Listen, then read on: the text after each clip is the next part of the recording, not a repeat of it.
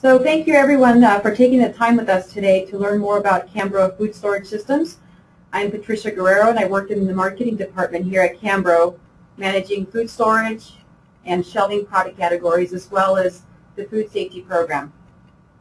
So let's get started. During the next few minutes I'm going to be covering quite a few things, sharing with you our food safety initiatives, our StoreSafe program here at Cambro, and some of the projects we've been working on for the last 3 years, and also some of the tools that are available to you to share with your customers. We're going to learn about some of the problem areas as it relates to food storage and how our food is being put at risk when operators choose not to implement food safety practices. We're also going to spend some time covering the StoreSafe products that make up a complete food storage system. So let's start off with StoreSafe. We started our StoreSafe program about 10 years ago, and at the time it started off as a brochure that basically identified products that help support food safety. We took a hard look at all the different products that we offered that not only help make operators' lives easier, but also help them support food safety practices and eliminate points of cross-contamination. After some time evaluating this program, we decided it was time to do more with the message. We're all aware of the constant updates on food that is being contaminated or the latest foodborne illness scare at a restaurant or at the grocery store. One day it's spinach, the next it's peanut butter, the next it's a well-known restaurant chain under scrutiny. Not sure if you guys all remember the crisis that Jack in the Box experienced years back in '92. Well, for them it became the crisis of '92 through '96. For 3 years after the scandal broke out, their sales across their entire system was down to 15%. So that's a long time to recover from a foodborne illness or a scandal, and thanks to social media, it doesn't take very long for the entire world to know. We all pay close attention to these reports because food safety matters to everyone, and it should. We wanted to be part of that solution, not just making the products for food service, but also by educating our customers through different channels of communication. So why does it matter, and what are we doing about it? Again, we talked about the StoreSafe brochure. What you're seeing on screen is the new version of the StoreSafe brochure. We basically made a recommitment to StoreSafe, and we took the existing brochure and added some new tools to it and actually developed an electronic version of it. And from this we developed the people, process, product of StoreSafe. It wasn't just about the products anymore. It was about the people using the products and the different processes involved in making sure that we are serving and delivering safe food to our customers. So we took the StoreSafe brochure and added an electronic version with videos directly embedded into the brochure. So now instead of just telling our customers how our products help support food safety, we could now show them through short mini video clips. We also have a StoreSafe microsite that's dedicated to food safety, where we have some of these product videos and other helpful information as well. I encourage you to check it out, and I also sent a recap to all of our reps with some of the tools that I'm going to be referencing in this webinar. So make sure you ask them for it. We incorporated StoreSafe into our training program, everything that we do with our customers, our communication, the training that we have at our Cambro colleges throughout the year, and also at our trade shows. The StoreSafe message is very prominent throughout our booth, and there are stations that are specifically dedicated to food safety. Another way we get the StoreSafe message across is through our blog, partnering with food safety professionals to bring our customers educational material that speaks on everything from preventing violations at off-site events to explaining the differences between critical and non-critical violations and how to prevent these. So as you can see, everything that we do here at Cambro is about food safety. What else are we doing? As you can see here, the photo, that's a picture of our booth at the NRA show. And some of the things that we're doing, another initiative, is that we're partnering with health inspectors, not only at the local level, but also nationally. We meet with them regularly to inspect our product, evaluate our product, and they also provide lots of helpful feedback. We're also a supporter and exhibitor at the National Health Inspector Conference every year. We have a health inspector on staff as a consultant. Since we realize we don't have all the answers to everything when it comes to food safety, we decided it was best to partner with those who do have all the answers. And this month we launched our Ask Shelley campaign. This campaign served as a risk-free casual forum for operators, distributors, reps, basically anyone in our industry or not in our industry to ask questions regarding food safety. We have Shelley Wallingford, a registered environmental health specialist and field health inspector for 13 years. She's going to be working alongside our team at the booth at NRA to answer questions. And you can also submit your questions online at cambro.com/askShelley. So far, we've received a great response to this campaign, and we ask you to lean on us as a resource to also share this knowledge with your customers.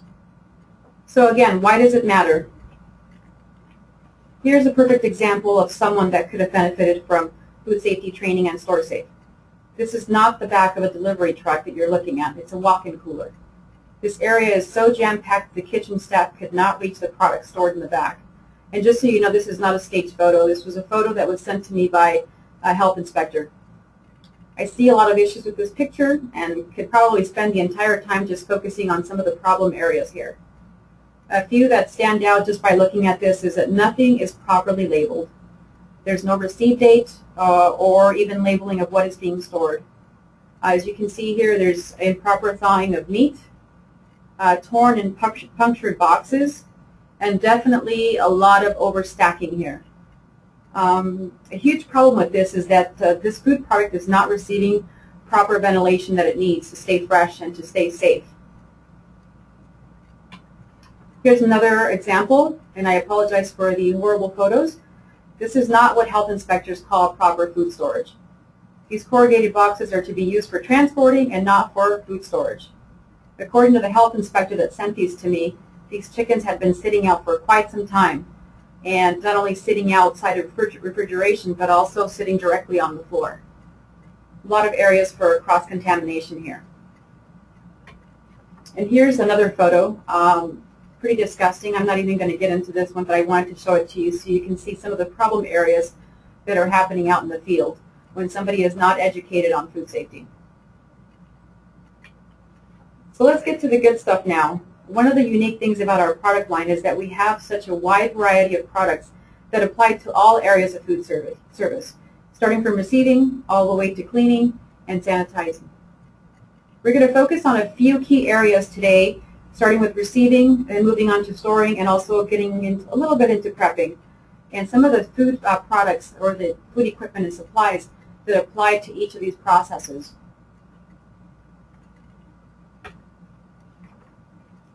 Here's some of the hazardous areas when it comes to receiving. We saw the pictures with the cardboard boxes, and here's another example on why these are not a good idea to use for long-term storage. These cardboard boxes travel from many places and can become contaminated with deadly bacteria that can contaminate the shelving units, the counters, aprons that the kitchen staff is using. Our food is traveling from a lot further these days, and the more handling and transporting, the more it's at risk. You could be bringing in bugs from the outside into your restaurant and actually contaminating good food. So it's best to transfer them from the original shipping cartons to FDA NSF approved containers with proper lids. And here's an example of a proper lid. Our polycarbonate sliding lid. You never have to remove these lids, so they always stay on the container. So it's another way to reduce unnecessary handling and prevent cross-contamination. What makes these lids so great is that you never have to remove them to access the food product being stored. What normally happens in a busy operation is the kitchen staff removes the lid and places it on what could be a contaminated surface. Also, the great thing is that you can see right through the material. So it makes it easier for inventory management. The staff doesn't have to continuously remove the lids to see how much more product you have or if you have to reorder. We also have our cam crispers, and these prevent cross-contamination because they basically act as a self-contained system where when you receive your product outside, you can actually rinse it and let it dry or drain the water out and then roll that right into the walk-in cooler for safe storage. So it eliminates another point of cross-contamination or additional unnecessary handling.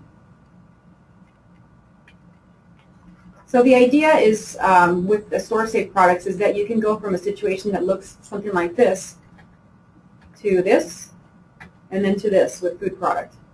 One of the things that health inspectors shared with us is that many of them when they go in for an inspection is they go directly to the walk-in cooler first to see what the situation's like there. And chances are, if everything's up to standard in the walk-in cooler, the rest of the restaurant is going to be up to standards. The reason for this is that there's a lot going on in a walk-in cooler. A lot of activity, a lot of different kitchen staff accessing product from the walk-in cooler. And so it gets very busy, and the busier it gets, the more disorganized it can become, the less clean. And so if somebody is actually doing what they're supposed to be doing and training their kitchen staff properly and keeping this area organized, chances are they're doing that with everything else in their restaurant. So we'll get into shelving for a bit. We have two lines that I'm going to be covering, our camp shelving and elements line. They both basically offer the same features and benefits. They both can apply or can be installed into freezers, coolers, dry storage, any area without any risk of rust or corrosion. A lot of operators tend to go for the darker shelving units because they share with us because it hides the dirt. Well, we don't want people to hide the dirt. We want them to be able to see the dirt so they can clean it. And that's the reason we've designed our shelving to make it very easy to clean, where you can see where there's any problem areas. You can easily remove those shelf plates and run them right through the dishwasher.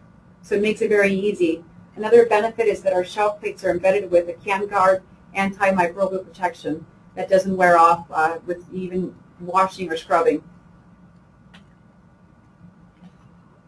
So let's get into our containers as well. Another area for hazardous cross-contamination can be when you have containers that are uncovered, or you have operators that are using saran wrap or aluminum foil to cover these products where they're not properly labeled. So this is another area of problem for an operator. If you're not labeling the food product, you don't know when it came in or when it's time to toss it out. Another bad idea is when they're using masking tape.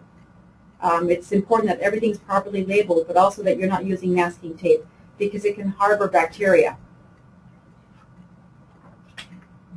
We have our StoreSafe labels that disappear completely in less than 30 seconds. You simply run them under hot or cold water for the dishwasher, safe for all sewer and septic tanks as well. So they come off very easily. As you can see here, looks a lot nice and neater than having masking tape on your containers. Here's another example with the saran wrap or aluminum foil that can easily become punctured. This is great for leftovers at home or covering food at home, but when you're actually feeding the masses, it's a good idea to make sure that the food is properly covered. Not only does it help with preventing cross-contamination, but it also prolongs the life of produce. And here we have our safe thawing kit, or our colander kit. It's another self-contained system that's perfect for thawing and storing food products. And again, you see the sliding lid there that makes it very easy. When a kitchen staff walks into a walk-in cooler, they often remove those lids and never put them back on. So with this system, it ensures that the lid always stays on.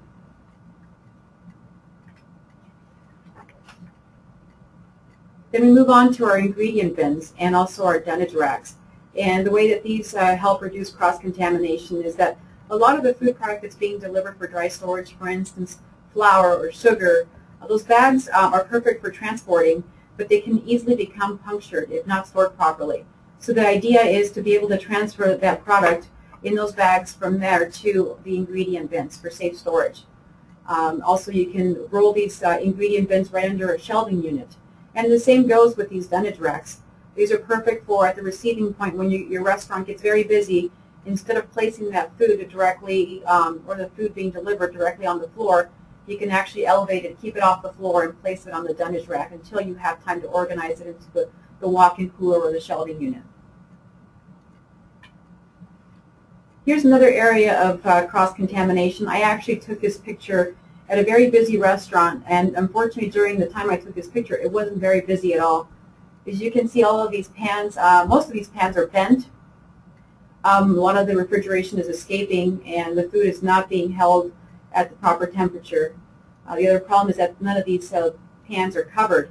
So it's actually compromising not only food safety, but also the quality of the food.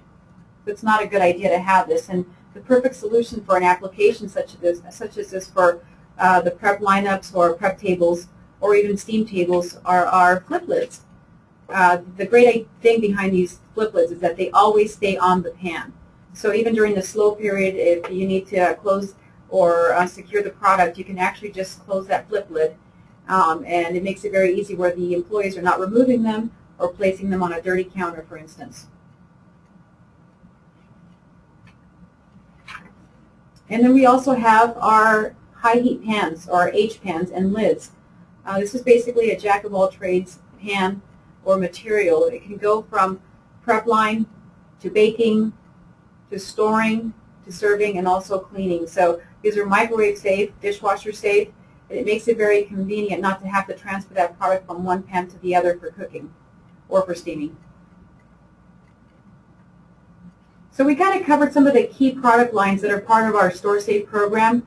And one of the other things that we offer as part of our service is that we can assist by performing a complete storage audit of the various areas of a restaurant. And our reps can assist. We can also assist with that, where we go into a restaurant and we observe the employees, we observe the different processes. If somebody's having an issue, let's say with the receipting, we can come in during the receipting time and observe what's going on, the activity, and provide recommendations at no obligation, at no fee, as part of our service. So make sure you ask your rep about that. And just to recap, we kind of covered a little bit about our StoreSafe program, so now you're a little more informed on what we're doing in some of our initiatives. And also I recommend that you take a look at our StoreSafe microsite for additional information and also to watch some of our videos. We also covered a little bit of the storage wars and the don'ts, some of the things that the health inspectors don't want to see, and some of the products that help solve those issues. And we kind of covered what makes up a StoreSafe system, or a complete storage system, in starting off with shelving, to the storage containers, to the proper labeling that's required. So I recommend that you take a look at that and also ask our rep about the storage assessment. We also have a really great tool that I sent the link to the reps on a storage makeover that we did a year ago, I think, where we actually went in and revamped a complete operator's complete storage system. We took some of the problem areas and we documented the before and after. This operation was having some issues with organization as well as wasting a lot of food product. And so we went in there, observed their operation, documented all the problem areas, and were able to offer specific storage solutions. So this is kind of basically the proof of what the outcome of a storage assessment. So a great short video that you should watch. And again, just thank you for your time today, and you can email any questions directly to me at pguerrero@cambro.com, or you can ask your local sales rep for information